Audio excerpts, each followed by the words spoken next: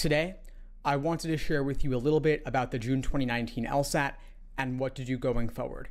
First off, it is permitted to discuss the experimental section versus the real section just to figure out, let's say if you got two logic games sections, which was the real logic games, which was the experimental, or if you got two reading comps or three logical reasonings, LSAC is okay with us talking about which ones were real and which ones were experimental. So in the chat here, I am listing for you what was real and what was not, just to help you identify it. So if you had a logic game section involving oils and watercolors, that was the real one.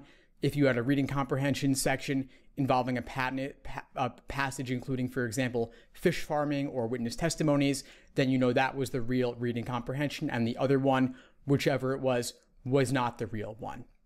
Now, a lot of times after the LSAT, people feel like it didn't go that great. They consider canceling. I want to strongly recommend that you do not cancel your score, at least not immediately.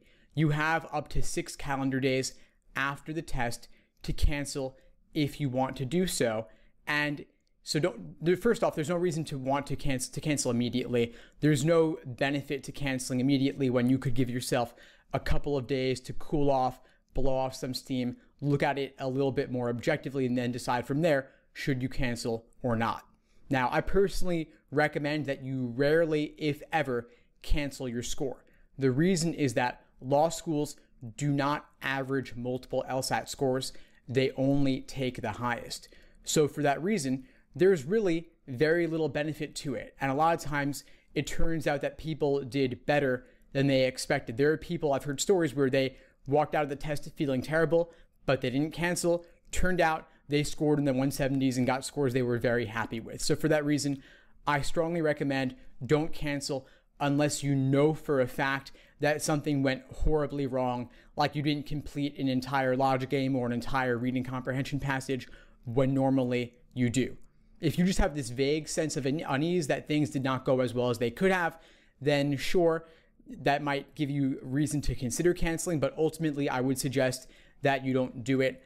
I have a video that I'll share with you, the link here, where I actually walk through some of the considerations related to canceling or not. But again, schools do not average multiple scores.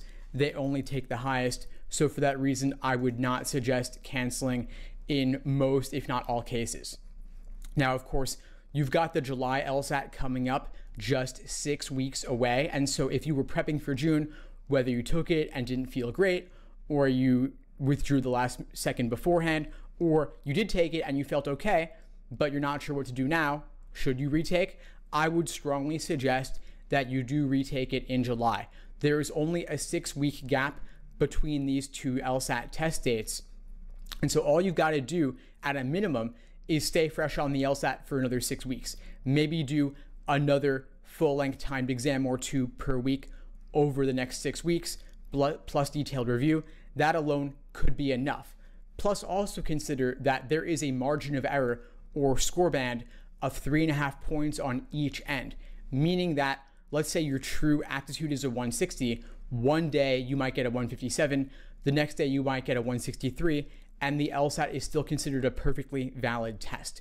What that means is that let's say you took it, you got your 160, that's great, but what if in July you could, through luck alone, get a 163, and then of course with another 6 weeks of studying you could do even better than that. But just through luck alone, 3 to 4 points better is an awesome position to be in. Of course, the July LSAT is unique because it's starting the transition towards the digital LSAT.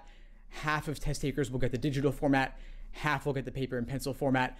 LSAC chooses for you, and you're not going to know in advance, which might seem a little bit scary, but LSAC is doing a few nice things for test takers to help ease the transition.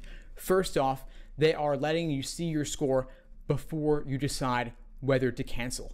This is huge. It removes a lot of the anxiety and ambiguity around taking an exam and potentially applying with a lower score, having a lower score on record. They will let you see your score before you decide whether to cancel, whether you get the paper version or the digital version. And if you do in fact decide to cancel, LSAC will give you a free retake on a future LSAT through April 2020. The LSAT registration fee is currently around $200. It was $190.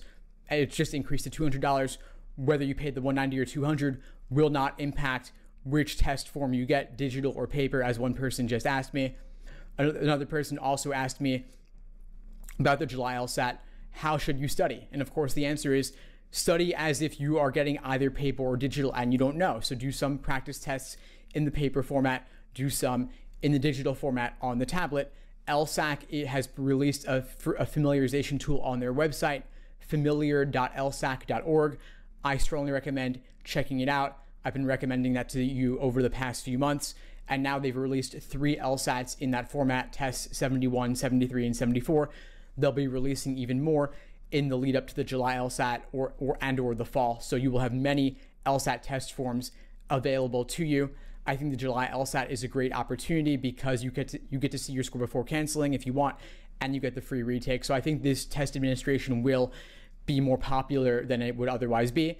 And of course, law school admission officers will be seeing lots of applicants taking July and canceling. So if you are in that position where you take it and cancel, you certainly will not be alone.